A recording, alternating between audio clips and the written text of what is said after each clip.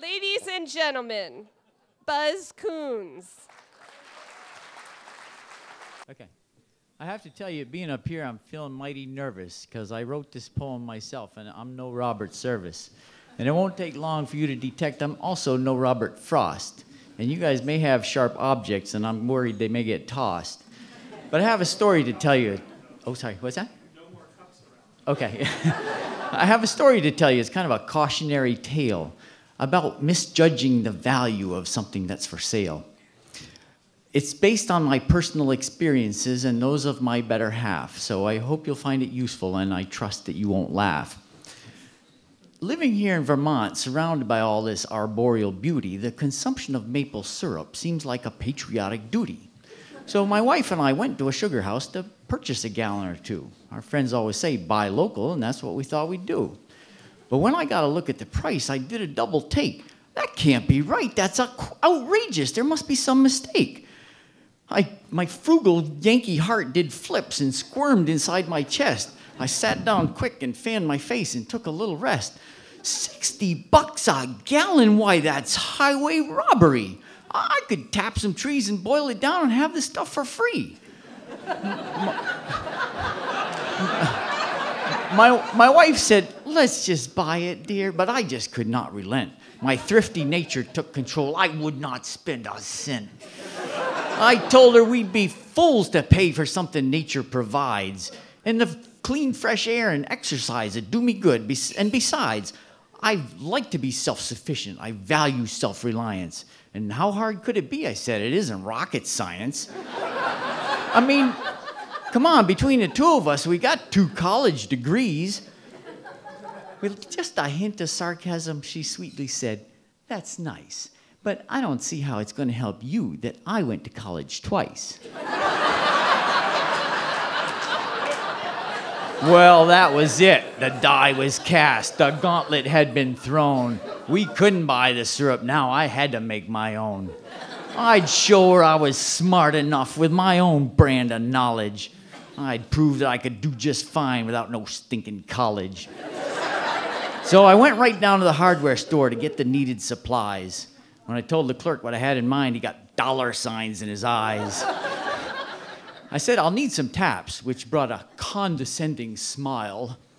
He said, unless you're planning to thread the holes, what you want is called a spile. Well, with $15 worth of spiles and my slightly wounded pride, I sheepishly made my way to the door and hastily stepped outside. When I got home, my spirit soared, my quest was underway, and tomorrow's weather promised to make for a perfect sugaring day. I headed out back into the woods to look for some suitable trees. Enjoying the nice mid-afternoon sun and the brisk northwesterly breeze. I found some trees and drilled some holes a couple of inches deep.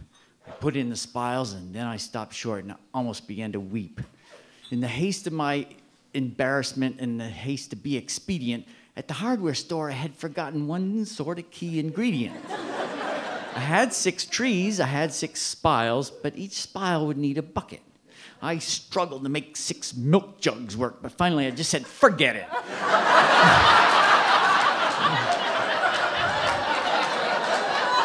Back I went to the hardware store, eating humble pie. I'll need 6 buckets, I said to the clerk, not looking him in the eye. Sure thing, he said, and they're on sale, just $20 a pop. Of course, that's just the bucket, it doesn't include the top. I stifled a gasp, I swallowed my pride. It was more than I meant to spend, but I figured that buying the right stuff up front would be cheaper in the end. And really, $150 seemed a small enough sacrifice for authentic galvanized buckets, which really do look nice. Well, I hurried home and hung them up, excited as a child.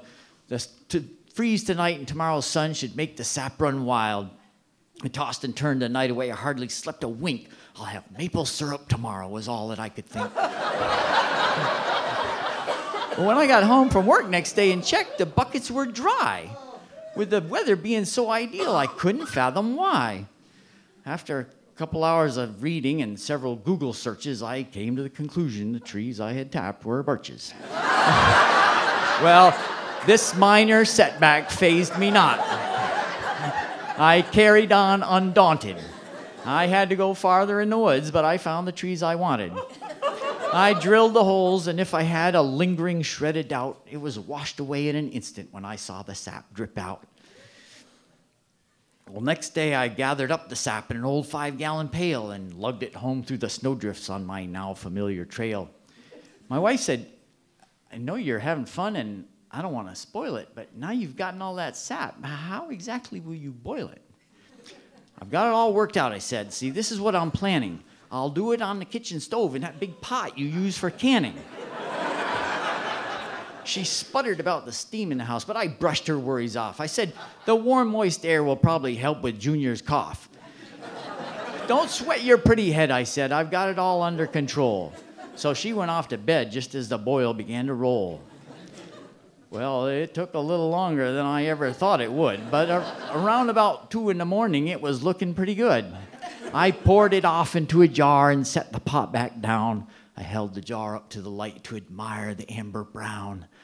I closed my eyes and was taking a sip of that ambrosia nectar when my reverie was cut off short by the shriek of the smoke detector. My eyes began to water and I soon began to choke. I looked around and sure enough, the pot was belching smoke. Curses, I thought, what idiot went and left the burner on? I grabbed the pot and ran outside and threw it on the lawn. The air in the house was smoky now, but also moist and warm. I crawled in bed beside my wife and nudged her sleeping form. She said, God, it's 3 in the morning. Why'd you wake me up? I said, I couldn't wait to tell you, dear. I made almost a cup. Well, I was sleeping hard next morning when my wife got up for work, but her sudden cry of anger made me sit up with a jerk. What's got her undies in a bunch, I thought impatiently as I wiped the sleep out of my eyes and went downstairs to see. Well, the drywall on the ceiling was so dangerously moist that the screws had all made rust stains and it sagged between each joist. And the other minor consequence of my maple syrup caper? 4 walls of slimy, dripping glue where there used to be wallpaper. Well, my wife's a pretty patient gal who loves me dear and true. But I couldn't boil in the kitchen again, at least that much I knew. And I figured, under the circumstances, patient gal or not, this might not be the ideal time to tell her about the pot. Where to boil was a quandary, but there's a way where there's a will. A couple days later, it came to me. I could use the barbecue grill. That left just one small problem, which I was loath to attack. The precious canning vessel with its bottom burned so black. Well, I scrubbed that pot for hours. I scrubbed till my fingers bled. With the kids in the crowd, I won't repeat the bulk of the words I said. But finally, I had to admit defeat. I just couldn't scrub anymore. So I got another for $49.50 at my favorite hardware store.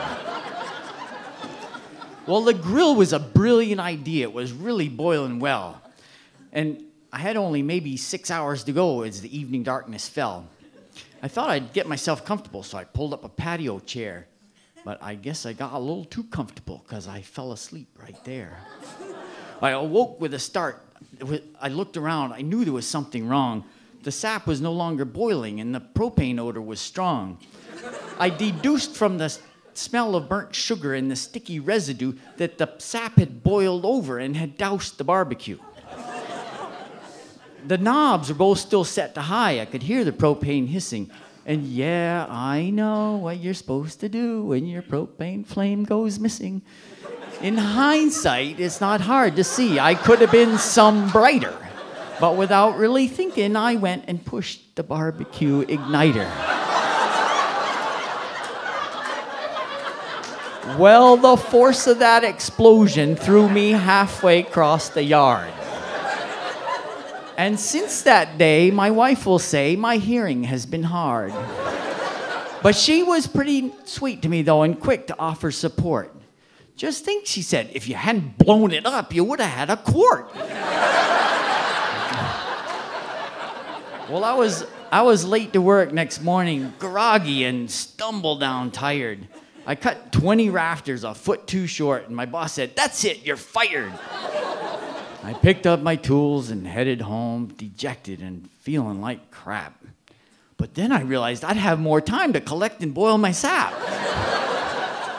And my wife seemed to take it pretty well when she heard I'd lost my job, though she did begin referring to me as a no-good, worthless slob.